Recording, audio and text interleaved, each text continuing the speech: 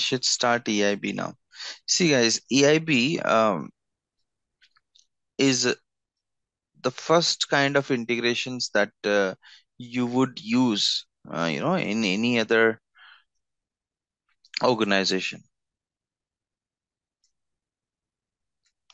Now, why I said that this is the first type of integration that you are going to use. EIB has a lot of things, which no other integration can give it to you. So what is the specialty of EIB? EIB is called as Enterprise Interface Builder. Okay. Here we can use the report that we converted into web services as a source of data, and we can convert that and use it to send the data outside of the system. Okay. Now, before we get into the actual EIB, let me explain to you there are multiple type of integrations. Okay. What are the other types of integrations? So I'll start from the beginning. So you have EIB inbound, you have got EIB outbound. Okay. Then we have core connector. So there, core connector is maximum used for outbound. You'll rarely see using it for inbound, but yeah, it is used for outbound. Then you have um, studio, right? So that's the fourth type of integration, studio. Now, studio, what happens is it's a plugin which is basically installed. Okay, a plugin which is basically installed on Eclipse. So when we talk about studio, right? So studio, basically what happens is it's a tool which is outside of the tenant. EIB core connector, whatever we are going to build, that will be inside the tenant, the Workday tenant. But when you use studio, right, it is a tool which is outside of the Workday tenant. You don't need the tenant directly, to use Workday Studio.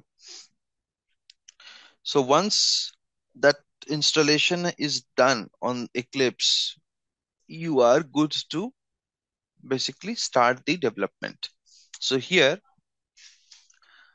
you will use just like pictorial representation, how you build the flow charts and everything, right?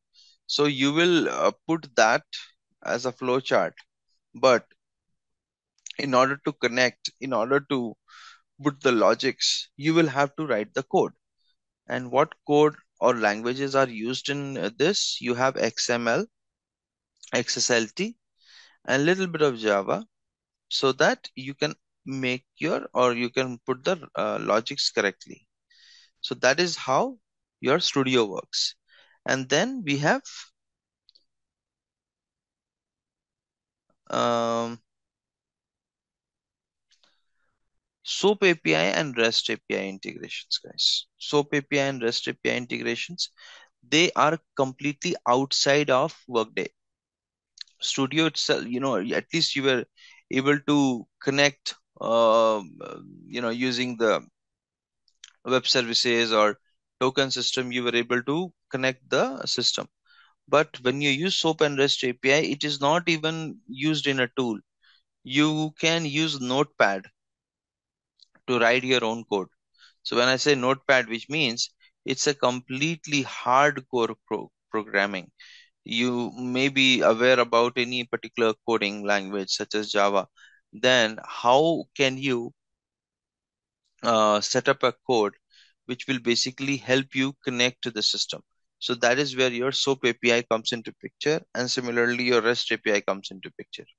So these are the 6 types of integrations that we have, guys. Out of that, as I stated, 25% of the integrations in your day-to-day activity would be done through EIB. That is through EIB inbound or outbound, and 60 to 65% of the integration will be done by core connector. So that comes approximately 85 to 90%. Remaining 10%, which is very complex and which cannot be achieved through EIB and Core Connector. For those, you build studio integrations. And even if there are things which cannot be achieved through studio, then you will have SOAP and REST API. Okay. So all these things, I'm going to share a PPT with you. This PPT will contain all this information, and you will get along with that core connector documents, and then calculated field documents, everything you're going to get. Okay. I mean, it was not uploaded yesterday, but today definitely it will be uploaded. Okay.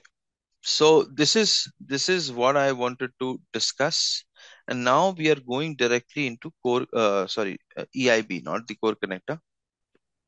All right. Now the task to create the things. How do we actually create the integrations, right? So that's very easy. How? We'll type the task here, which is called as create EIB. Okay. So this is my task. And then you see, start creating your EIB by giving it a name and selecting its direction. Outbound EIBs export data from Workday to the external systems. Inbound EIBs import the data from external system to Workday. So this is the main.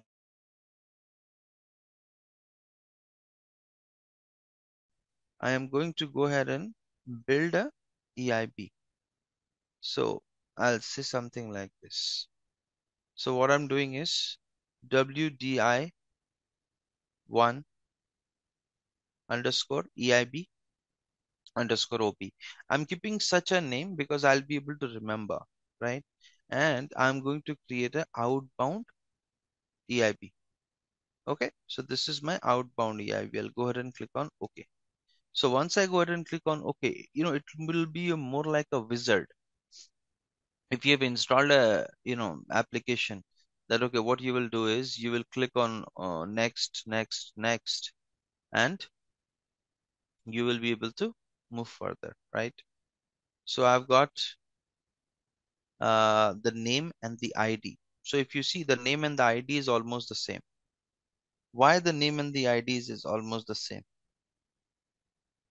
Because I've kept the name such a way that it is very unique.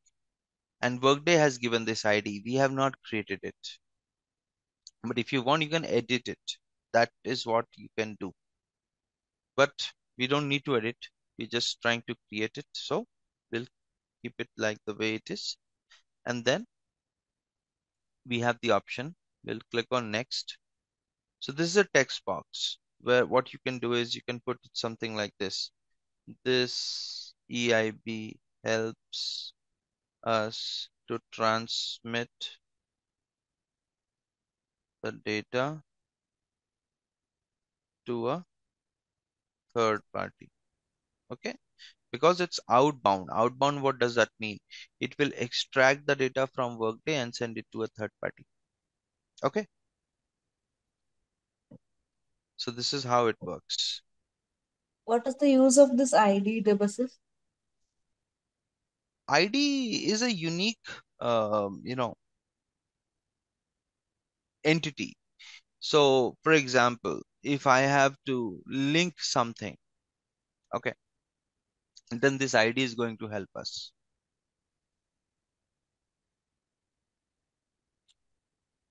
Are we using that going forward in No, building we are not going to use it, but Workday provides a unique identification. Okay, that's the reason the ID is generated here for anything that you create.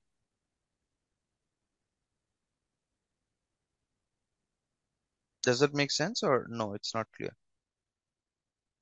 I mean, I understood that this idea was created by Workday, and to link something, it is used. And that linking, who is doing it? Are we doing it while developing this EIB, or something No, no, internally no, is no, happening? no, no. It happens internally. We don't do it. And another thing is, This ID is a unique thing for Workday to keep it, internally safe. That's the only thing you can understand. Take it in that way. Because when we will be building the integration, nowhere we are going to use an ID.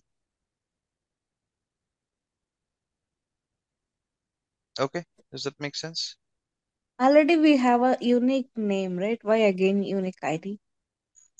This is Workday, how they want to build it. Okay, Oh, again, we are not controlling it because this field is not generated by us, right? okay. All right. So the next thing is, how do you get that data?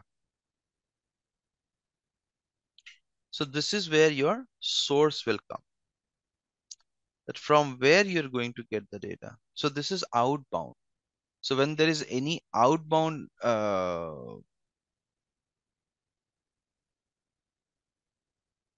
integration, so what happens in outbound? Who can tell me? We extract data from Workday and send it to downstream. Not downstream. We send it outside of Workday. Yeah. Okay. So now you see, it says get data, and it is asking you what is the source of your data. Okay. Data source type. So there are two ways in which you can extract the data. And if you remember, I have explained it to you. One is called as web service and another is called as custom report. So here it is, web service and custom report. So I'll show you it with custom report because we have built an advanced report with web service. Inbound, I'll show you with web service, okay? Because there you can't use custom report.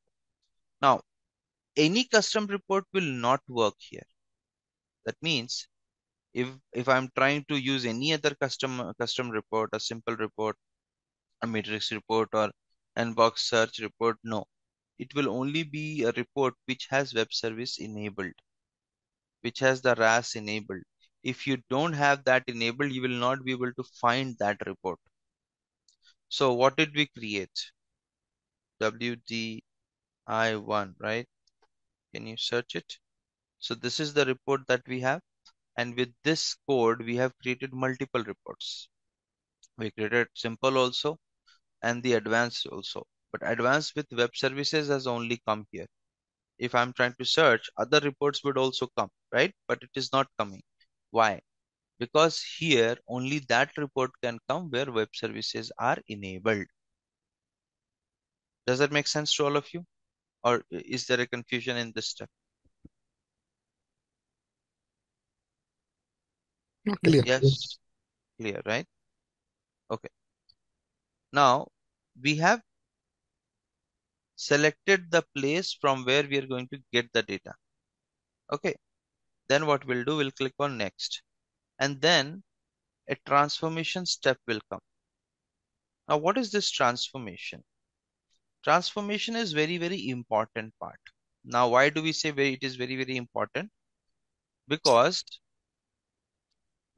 what Workday does is internally, Workday converts this data that is there inside Workday into a more transferable form.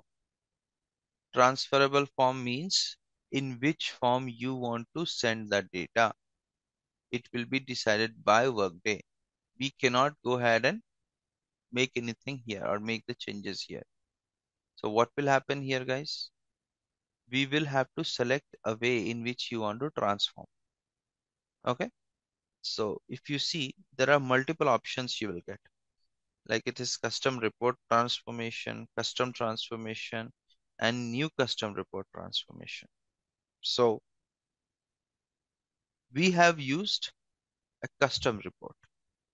Now, that custom report has never been used or has never been transformed earlier because this is the first time we are using it, right? We have just created it yesterday and today we are going to use it. Yes or no? Yes. Right? So we have never used that in any integration up till now. So for that purpose, we will use this option which says new custom report transformation. And once I select the new custom report transformation and I'll go ahead and click on next, then what will happen? It will convert that into the transferable form, or we will not be able to see what format it is because it is hidden. But yeah, we will get the transformed file. So I'll show it to you. Apart from that, these two options are there, right?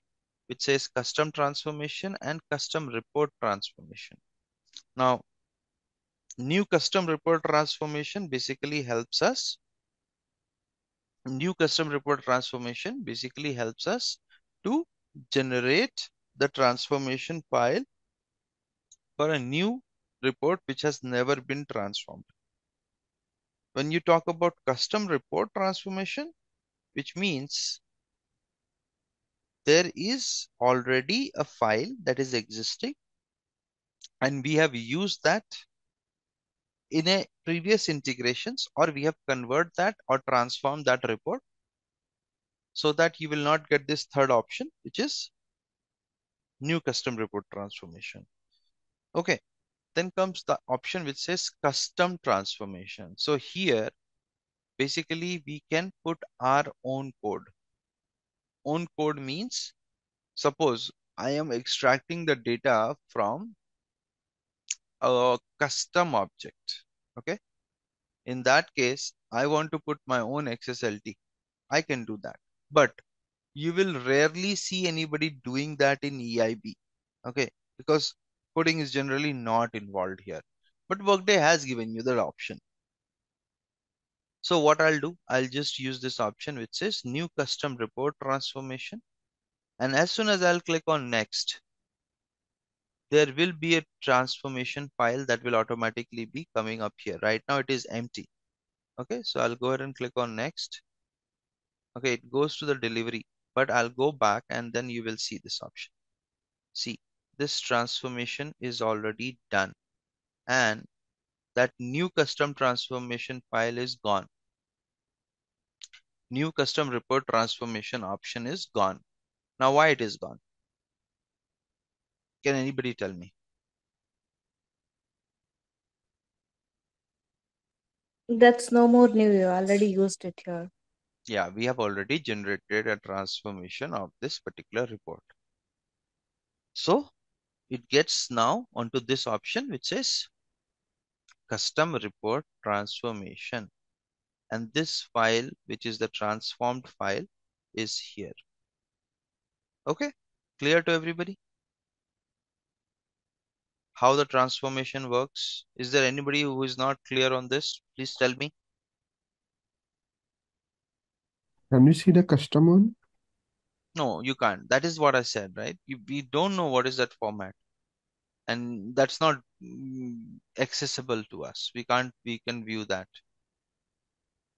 No, I was saying that there is three option, right? So the second option, can we see the custom transformation here? Okay, so if you put a custom transformation, you have to put your own code here. That's what I'm saying. So we have to write the code outside and refer that file Yes, here? yes. Yeah.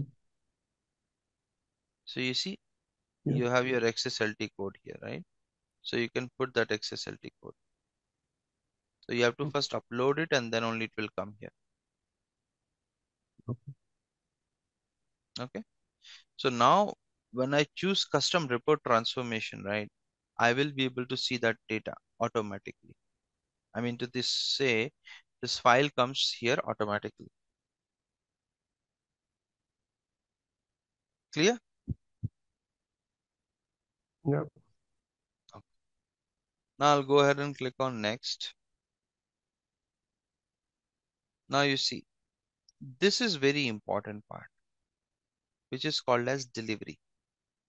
So up till now, what we have done, we have put the general parts like your name and ID of the outbound EIB. So whenever we talk about outbound, which means it is going to extract the data from Workday, and it is going to send to the third party. So first step, you have got the name. Second step, you have got the source from where I have to get that data, from where we'll extract it. Then the third step is to transform. So convert that into a specific form that it can be easily transported on the web. That is the meaning of transformation. And now fourth step is to deliver. Where do you want to deliver the data? Now, here a lot of things depends upon your client or the customer or the vendor to whom you are sending the data. Why? Because they need to tell us where do they need the data, what kind of connections needs to be built, what is their server where we have to send the data. Are they using FTP server? Are they using SFTP? Are they using HTTP, or are they using Amazon services, right? So whatever they are using, and those options are already there. So if you look into this, it says delivery method. So here you see Amazon Simple Storage Service, AS2, email, FTP, FTP SSL, HTTP SSL, SFTP. Use existing delivery method and Workday attachment. So now what I'm trying to explain you here is to whom we are sending the data, because it is outbound EIB, correct? Outbound EIB itself means that I will be sending the data from Workday to any third party. Now that third party has to disclose these details. What kind of server connections they are using. If they are using Amazon Simple Storage, how many of you know about S3, Amazon S3 bucket? Do you have any idea? Have you ever heard about it, or have you ever used it? Anybody? S3, have you heard the name? Yes, no? No. No. Yes. Yes. Okay. Okay. So only one person knows it. So do you want to tell about it? What exactly is S3 as you have used it? Yeah, it's kind of a storage system where we can store our data, Yeah. and it has like it can be accessible through these keys and access ID and secrets.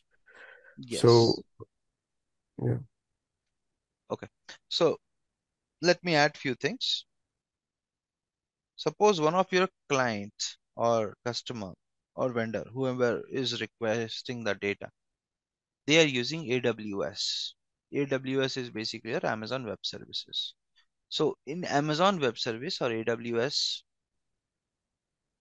the mechanism to store the data is basically called as S3, which is also called as Simple Storage Service. Okay, so that is provided by Amazon Web Services. Now, any data that you want to store, it will be dumped into S3 bucket. So why we call it as bucket?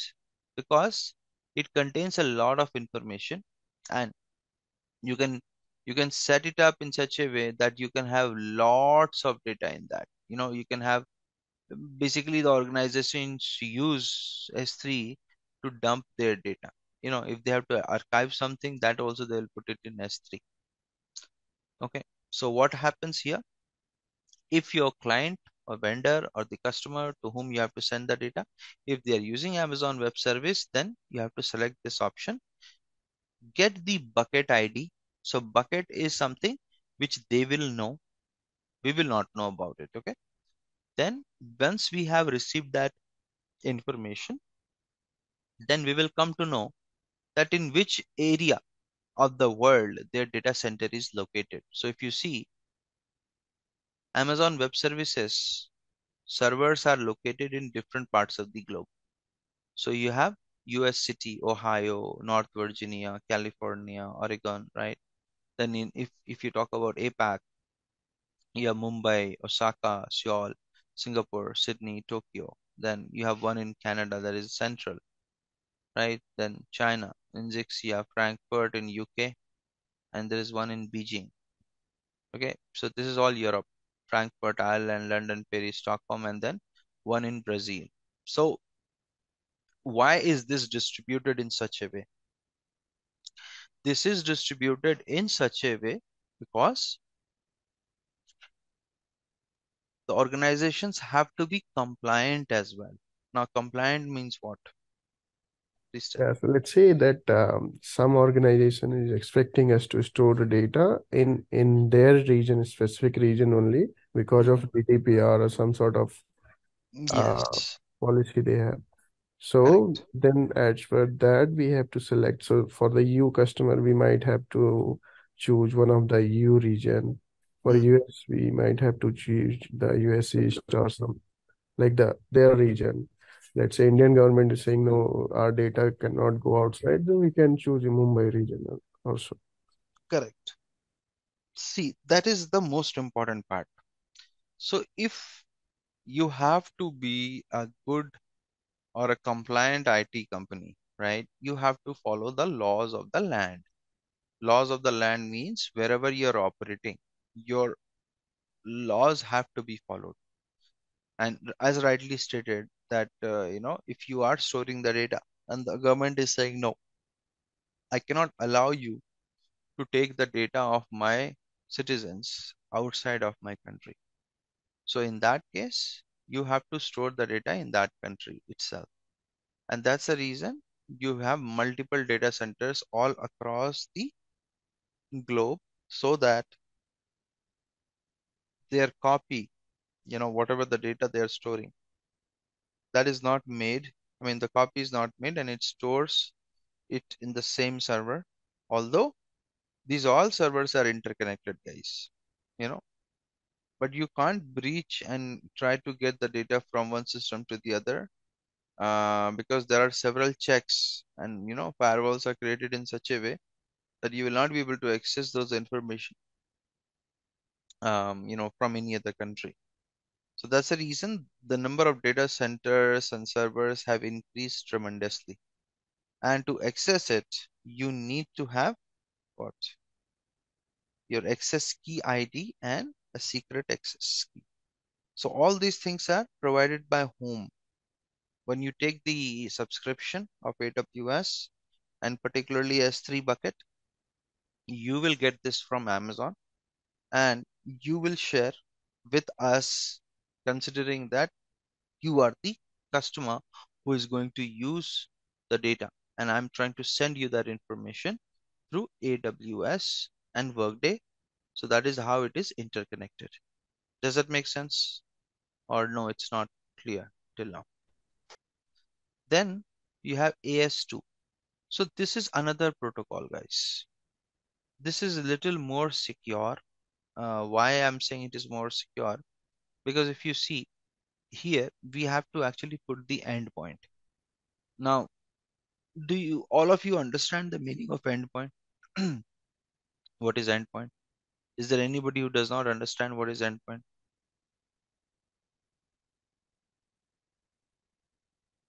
Okay, considering that you all understand the endpoint, so whenever this AS2 is used by any of the customer, so they give us that AS2 address. AS2 address is basically your AS2 endpoint. Now, this endpoint tells us about the information. Now, what information? That where exactly I have to send the data. That is the endpoint. Because my source is Workday, my destination will be this endpoint if I'm using AS2. And then you have few IDs with which the data has to come. So it is like from ID, now from which you are sending the data, to ID. To ID is basically to which customer you are sending it. Then there is a public key for encryption, private key for signature, public key for SSL, and public key for SSL acceptance. Now, all these make the data so much encrypted that if you don't have these keys, you will not be able to decrypt the data and look at what data has come. And that's the reason I said that this is little more secure than the other integrations. Okay, but this is very rarely used. I mean, in my career, I have just seen one customer using it up till now, and that was a bank. Okay, and apart from that, I have never seen anybody else using it. So this is very rare. You will not even see that in your day-to-day activity. But yes, in case you get it, you should be aware, like, how exactly it works. Okay. So any questions, doubts on this AS2?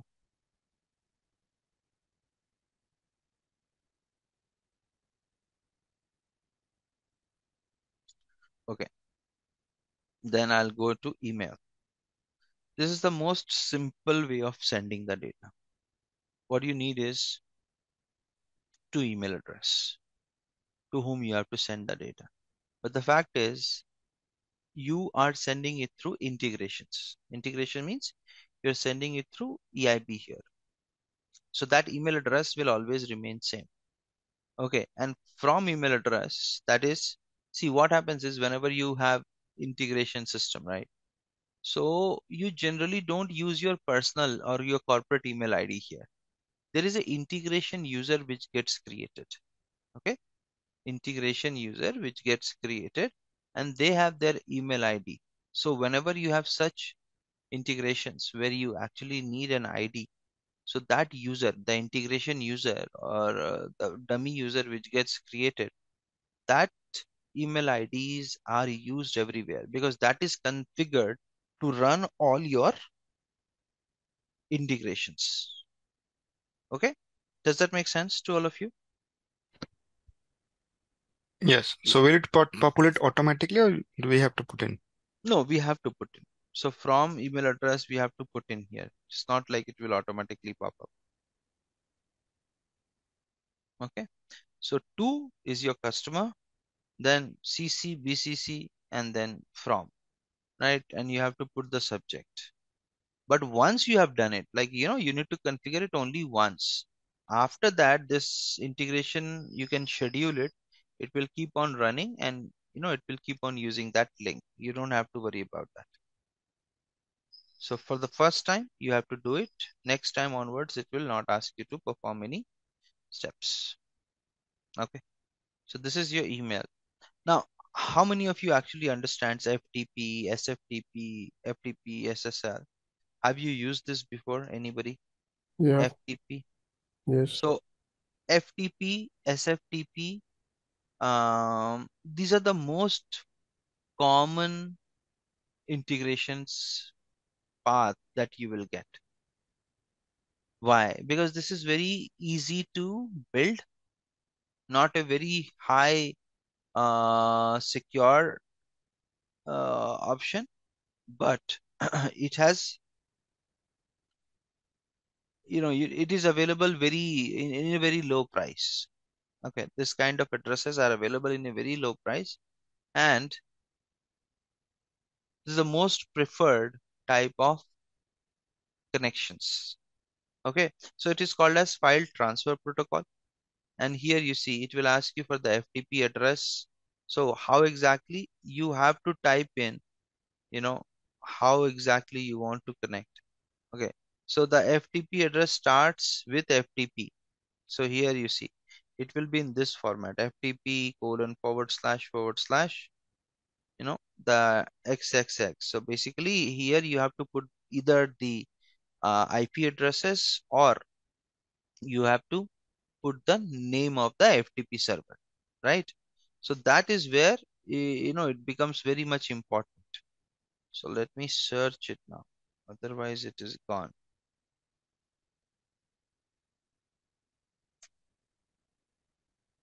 Okay, I made a mistake.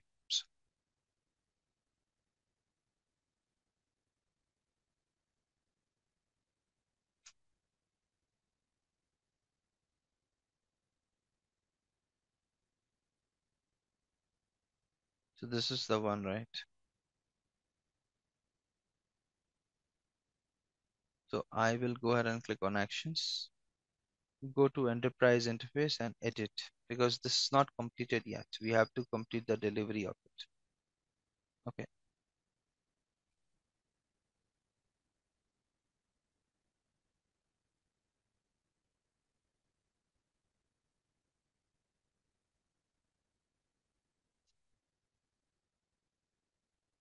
Okay.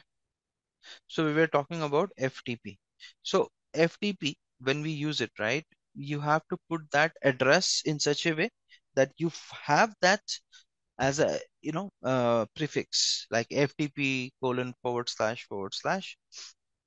and the address of it. And then you have the directory. Directory basically tells you that, it's a kind of a folder where your data is going to be stored. If you're putting it into, like, C drive, D drive, whatever it is, you have to tell it. And the path has to be put here. That is the meaning of your directory. And with that, you would also need a username and password. Now, why do you need a username and password? Can anybody tell me? Authenticate. Yeah. So you are authenticating on a third party. You're trying to authenticate yourself on the third party system, because when you're going to deliver the data, which means you have to enter their premise, which means your network and everything you will be able to enter. And if you don't have a valid username and password, your system, the other system, the FTP system, would not allow you to enter, and it will kick you out. Okay. So for that purpose, user ID and password is required. So that is how FTP works. Any questions on this? Yes, no? We don't provide the port, it just if we prefix it with Yeah, FTP. Work. FTP, and then you have the address here. Okay. That's it. And then comes FTP SSL. So SSL basically stands for secure socket layer, guys. So whenever you have any network, uh, where integration is used and you're using SSL connection, SSL basically means it's a secure connection. There is already a username and password associated with that earlier with the FTP, right? But here the additional layer of security is added through certificates. Do you know what is a certificate? How exactly it is used? Anybody? Yeah. Okay. Apart from you, Jitendra, is there anybody who is knowing No about idea this? what it No. is. No idea. Okay. Okay. So guys, what happens when you are using any connections, or you're building any connections to make it secure? A lot of providers, what they do is they add a extra secure layer which is called as SSL. So what exactly is this? It is nothing but a simple certificate. Certificate basically means, uh, it's something that will convert the data into a particular format, and once that connection is reaching the destination, the job of that certificate is to make sure that the connection between the two endpoints are secure. If it is not secure, what will happen? It will start giving you an notification that your connection is not secure. So that you will see here also. Let me show it to you. So here you see it is HTTPS, right? S here stands for secure socket layer, SSL. So when I click on this, see, this says connection is secure. Why it is saying connection is secure? Because there is a certificate which is valid. So this kind of certificate gets attached. So here you see, you have workday.com organization. This is huge to Workday. Who was that?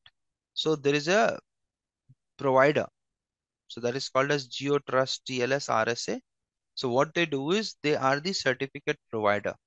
Um, They are called as I forgot the actual terminology right now, but don't worry, I'll tell it to you.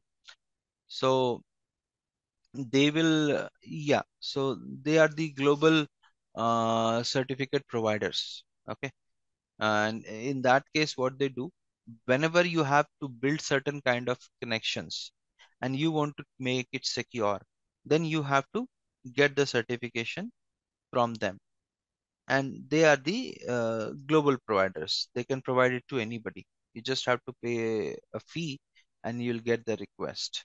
And the certificate, once you have it, it becomes very difficult for anybody to make the changes. Why? Because they encrypt the data using keys like SHA-1 and SHA-2 256. So if you see, there is a expiry date also. So June 2023 to July 2021, 2024. Okay, so each year this has to be what, revalidated.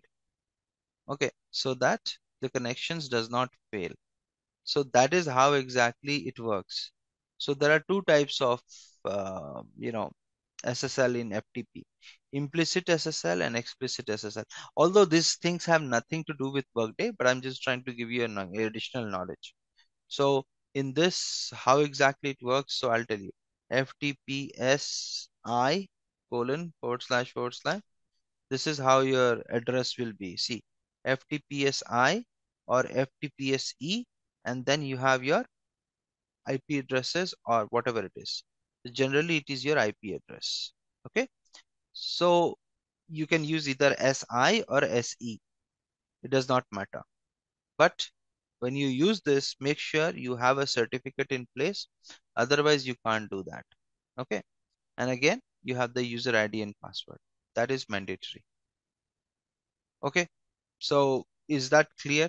Uh, FTP, SSL, or no, it's not clear. You have not understood it. Is there a place where we import the certificate? No, we don't do that here.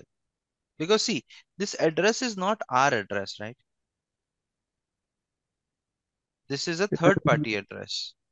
Yeah, I mean, sometimes in some system I have seen that if you are calling to, of course, that was a part of HTTPS, not FTPS. Hmm. I was thinking if we have to do it here also. Okay. No, that's not required. Okay. So next is your HTTPS, right? So in this section, if you see, right, it's asking you for a HTTP address. So for example, if I put this address, if you see, and put it here, it will not give me any error. Why? Because it has this HTTPS associated with it. Okay.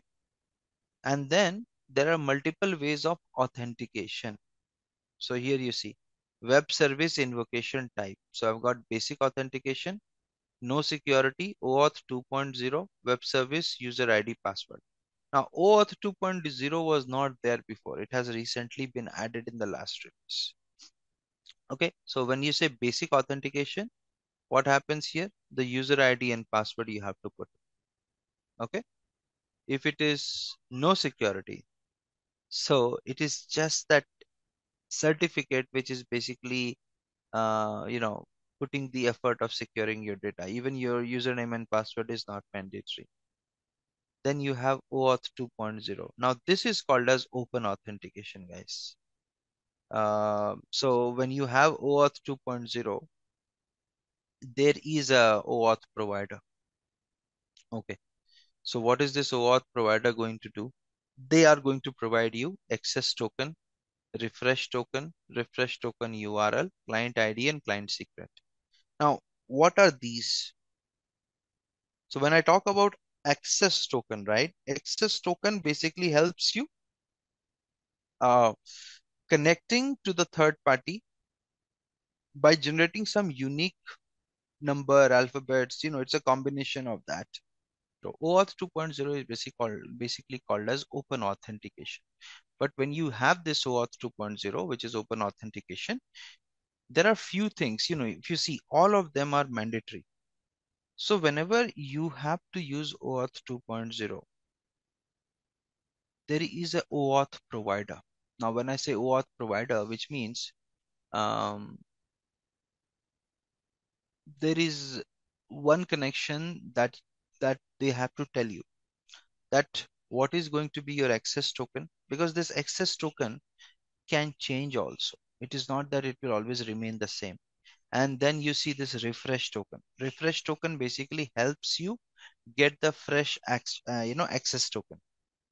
Then from where this refresh token will come, this is where your URL has to be put. Then you have your client ID and client secret. That is all, more like a uh, links. So these are more like a website address that you have to put here. Client access, sorry, client ID, client secret. So these are basically your alphanumeric numbers. And then in the token URL, you have to give us a URL where you can generate the refresher URL. Okay, refresh token. So these things make it very complex, make it very secure, but you will hardly see anybody using it. But Workday has given the facility. If you want, you can.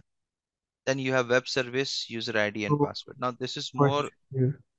so in this, when you use web service security, user ID and password, it just has a username and password to attach to that. That's it. This is simple like using any FTP or HTTP. Nothing is that different. Problem. So yes, so now we are going into the web service. Oh, okay, that also we have discussed, right? So this was about HTTP. Then comes SFTP. SFTP and FTP almost same, but what is their difference is the authentication method. So here also you will see the address is put in such a way like SFTP, and then you have the IP addresses and everything like this. So here you see SFTP colon, this is how exactly it works. And then you have authentication method. So there are two ways: SSH, dual, and username and password. So if you have dual authentication, right?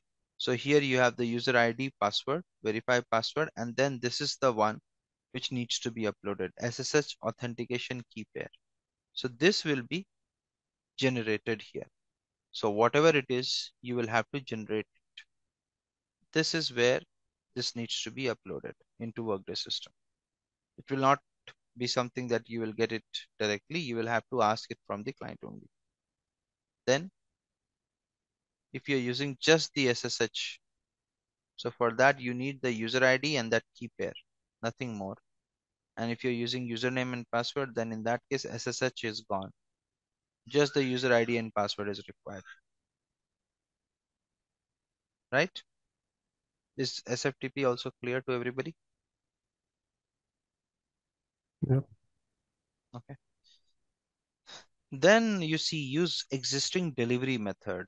Now what does that mean? So suppose we already have a integration already built within Workday. Okay. And that is using any existing protocol. I can actually use them so that I don't have to rebuild the connections again and again. Suppose I already had one connection which was using S3 or AWS. So again, I can get in and use that. See that? I can go ahead and use that connection. So if I use it, I don't have to build that connections again and again. So that is the use of using the existing delivery method. Okay. So I'm not going to use it at the moment, but I'm going to use this option which says Workday attachment. Now, why I'm using Workday attachment? The reason is, okay, so I'll just give the file name and I am getting the data in the form of CSV, because if it comes in any other form, it would not be easy for us to understand. So I'll try to get it in the CSV. That's the reason I have specifically mentioned the extension .csv. Okay. So why I'm using Workday attachment? The reason is when I run the integration, when I actually run the integration, I don't have a real-time system where I can send the data and see whether it has reached or not. But to test it, Workday has given this option to use Workday attachment, that you run the integration and get the output here itself, and you will see what data you are getting. So for that purpose, I'll go ahead and click on next and then click on OK. So my mechanism is completed. So first is your name ID, then you have the get data from where you are getting the data, then you have the transformation, then you have the delivery. So once this is done, I'll go ahead and click on OK.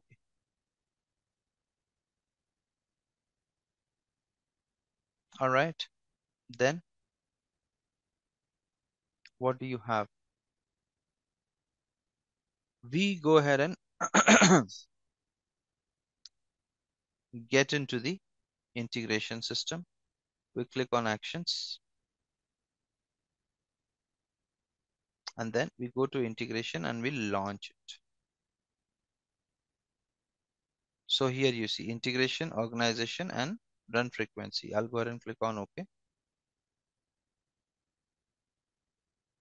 So it will ask me, what is the file name? You want to keep it same? Yes. Document retention policy? Yes. So document retention basically means that when you run the integration, for how many days you want to keep this document. So I have kept 1 day, and the maximum you can keep it is like 6 months, that particular file. Okay. So what will happen? This will complete and it will give me an output file here. So right now it is still processing. It got completed. Now I've got the output file. So here you see I got result.csv. So if I click on it, I'll get download it. So by default, it opens in RTF because here it has been set it up in that way. So what I'll do, I'll go ahead and click on open with Excel. So you see, this is what I am getting, and this is what you have in your report, right? Does that make sense?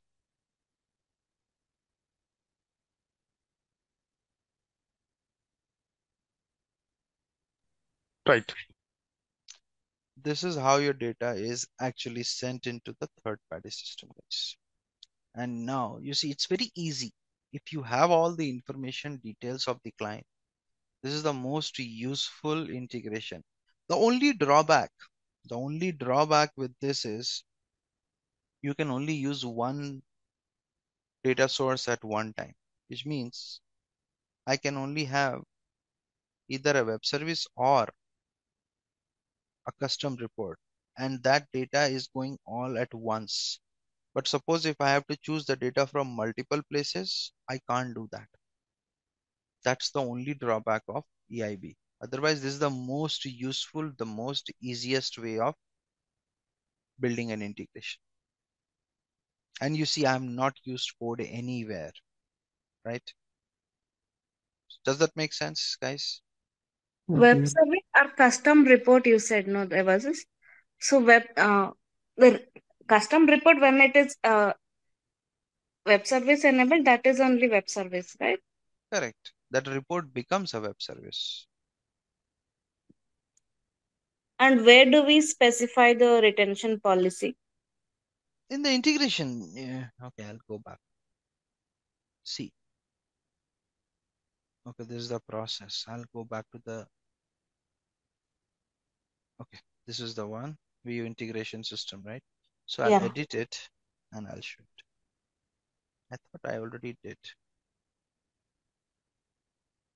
See, that is in the delivery section. Oh, Document retention policies. So right now I've selected one. Ideally, it is maximum is 180. So let's say I want to put it more like 181. See, the field document retention policy must have a value between 1 to 180. It cannot go beyond 180 days. okay. But I'll keep it 1 because this is a practice standard. I cannot go ahead and store it for permanently. Okay, so this is how your EIB works, guys. Is there any retry mechanism? Which one? Yes, retry mechanism is how you can do it is you can keep on scheduling. But if it fails, just imagine if it fails. So what will happen is you will have to manually do it, or there's option in this. It says minute reoccurrence. So you can set this up. So every minute it will try to send the data to the third party. So this is the only way by which you can retry. Otherwise, there is no other option. Okay. And if it fails, you will get a notification here in this bell icon that the integration that is running is not completed or has completed with this errors, and this is how exactly it will look like. Can we customize this notification? Yes, you can customize it. How? There is an option. I will let you know. Basically, in EIB, you may not be able to do, but yeah, in core connectors, you can still do that. Okay. Okay. All right. So this is what we have in the outbound EIB. We have inbound EIB still pending. So if outbound is clear, right? Inbound is very easy. Inbound, you will understand it just like that. Okay.